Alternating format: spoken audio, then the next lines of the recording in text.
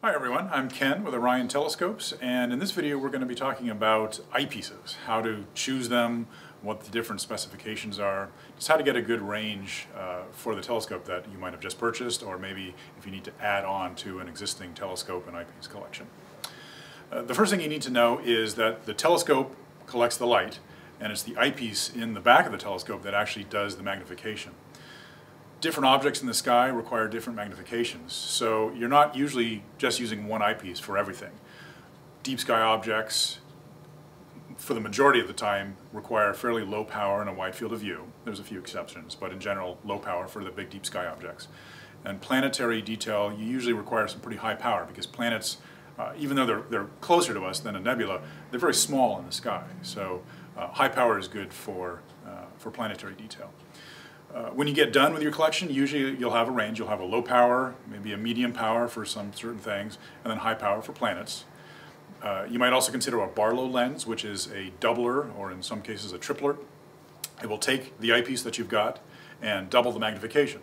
So when you're choosing your eyepieces, you might want to keep a Barlow in mind so you don't overlap with some of the magnifications. Anyways, let's talk about some of the specific details of the eyepieces and get a little further into it.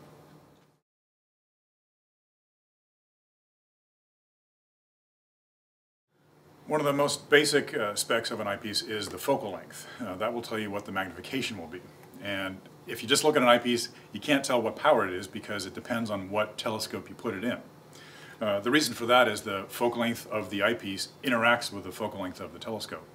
So in this case, this is a 80mm refractor, and if you look on the label, you'll find out what the focal length is. This one is 400mm. If you look on an eyepiece, it also has a focal length of its own, 18, 14.5, 12.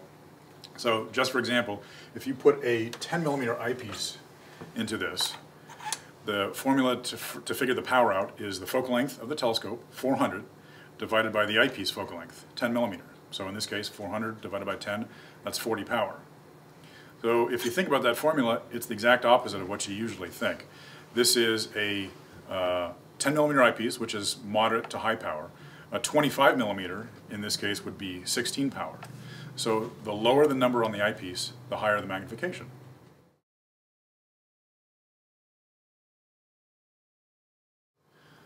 Another important specification of the eyepiece is the field of view, and that's usually listed on the eyepiece itself. In this case, this is a 20mm focal length, and right next to it, it says 66° apparent field of view. Each eyepiece has its own inherent apparent field of view. That's not the true field. That's the 66° apparent field is the circle that you see when you look through it. It's a certain degree of angle. To figure out the true field of view, which is the actual field of view in the sky that you'll see, there's another little formula. It's a fairly simple one. It's the apparent field of view of the eyepiece divided by the magnification. So in this case, with that previous telescope I showed you, 20mm, 400mm focal length, so that's 20 power.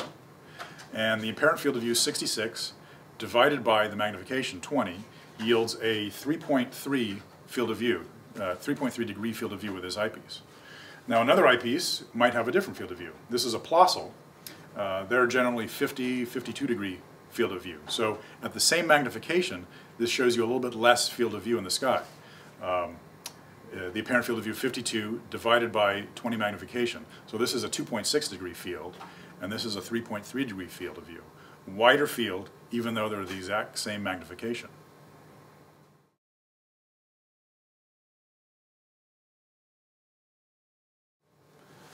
Another important specification of an eyepiece is the eye relief. Now, eye relief is the vertical distance from the top of the eyepiece upwards to where your eyeball is supposed to sit in order to see the entire field of view. If you're too far away from the eye relief, you'll just see the central area of the image and you're losing all the stuff at the edge. In the case of this Plossl, this is a 6.3mm Plossl with a fairly small window because as Plossls go higher magnification, the window gets a little smaller and therefore the eye relief gets smaller as well.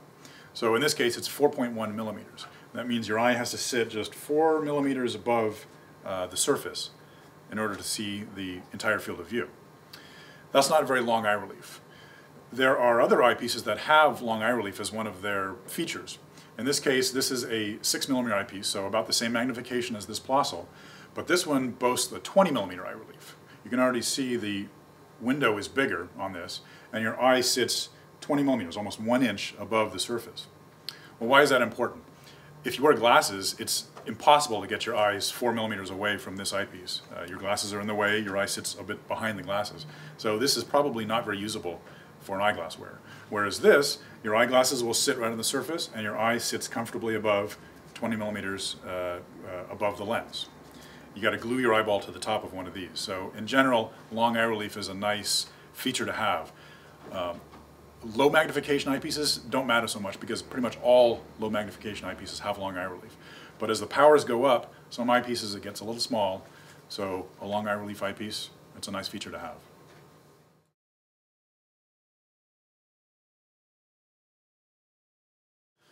Another thing you might have noticed behind me are the different sizes of the eyepieces.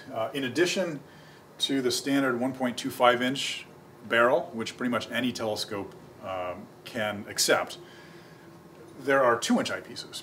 Now you can see the difference, 2 inch barrel, 1.25 inch barrel.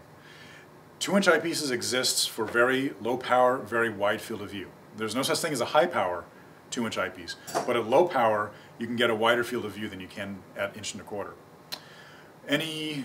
Most refractors, most high-end refractors above 80 millimeters will accept a 2 inch eyepiece. They have a 2 inch focuser. A reflector, usually 8 inches or above, will also have a 2 inch focuser. So if you've got that kind of a telescope that has a 2 inch focuser, you can use a 2 inch eyepiece. Now, just to compare, here's a 40 millimeter Plössl, 1.25 inch, and 38 millimeter 2 inch. So they're roughly the same magnification. Well, a Plössl, you're limited to 43-degree apparent field of view because the barrel, 1.25 inch, at that low power, the eyepiece can't see past its barrel very well, so it has a 43-degree apparent field. At 2 inches, this eyepiece has a 70-degree field of view. So same magnification, not quite double the field, but pretty darn close to double the field of view, 70 versus 43. So a much wider expanse in the sky. Say you're looking at the Andromeda Galaxy. That's a very big object. You can fit several full moons across the Andromeda Galaxy. It's many degrees wide. Well, to get the entire thing in one field of view usually requires a very low power 2 inch eyepiece. So 2 inch eyepiece is a good extension to your eyepiece range for the very wide fields of view.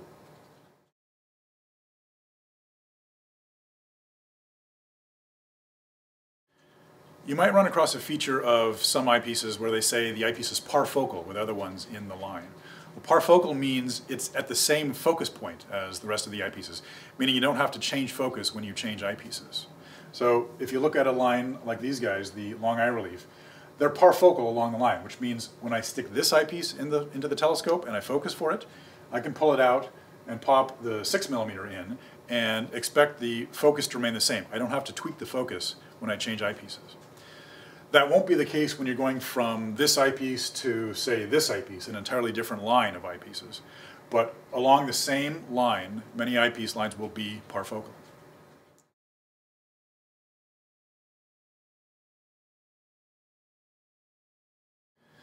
So those are the standard eyepieces, different focal lengths, different fields of view, different eye reliefs. There are some specialty eyepieces that have different features that you may not find on the regular eyepieces. One thing is a zoom eyepiece. So far I've talked about a specific focal length eyepiece, a 20 millimeter, a 40 millimeter. Well, an eyepiece like this has a range. This is a 7 to 21 millimeters. So you adjust the barrel and it zooms from 21 millimeter at the low power up to 7 millimeter at the high power. There's different zooms, they have slightly different focal lengths, but they all do about the same thing. They change the magnification without having to pop different eyepieces into the telescope. That can be pretty handy when you don't have a lot of room in your case or you don't want to take a lot of stuff with you. Find something at low power and then zoom up to high magnification. It's very nice. There are some trade-offs. The biggest trade-off is the field of view. A zoom eyepiece is never really as wide field of view as a fixed focal length. So something like this eyepiece, if I compared it with the same focal length of a fixed magnification eyepiece, I'd see a bit wider field of view out of the fixed eyepiece. But the fixed eyepiece, if I want to change power, I got to pop it out, put a different one in. So a zoom eyepiece can be very handy to give you different magnifications all in one.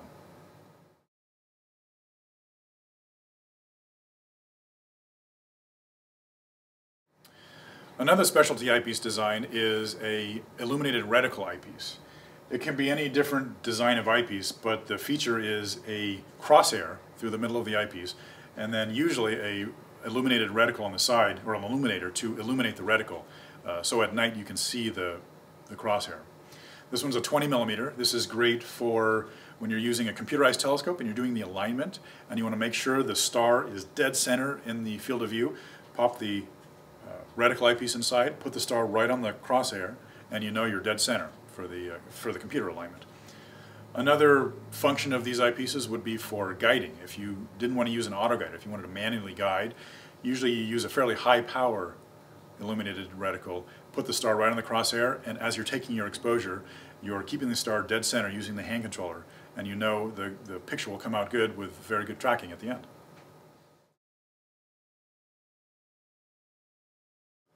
Alright, so there you have a basic overview of eyepieces, the basic specs from the focal length to the field of view to the eye relief, among other things. Hopefully that'll give you a good understanding of how to choose your next eyepiece in the line. If you're looking for a set, let's say you have a telescope, it comes with a 25 and a 10 millimeter, which is some standard eyepieces that may come with your telescope. The next step might be higher magnification, so say a 5 millimeter. That'll be good for moon and planetary high magnification detail. You can add a low power eyepiece on the other end of the spectrum, a 32 or a 40 millimeter, giving you a nice range from 5, 10, 25, 40, a nice range to cover the entire view of any object that you can see. Keep in mind a Barlow as well. Remember, that doubles the power. So if you have your 25 and your 10, well, now you've got a 12.5 and a 5. So do a little math and see where the focal lengths end up so you don't duplicate something using a Barlow. But a Barlow is a good, efficient way of getting more eyepieces without having to spend the money on more eyepieces. If you've got 2 eyepieces in a Barlow, you basically have 4 magnifications. Anyways, I hope this helps you in your decision on how to buy different eyepieces. Thank you very much. Clear skies.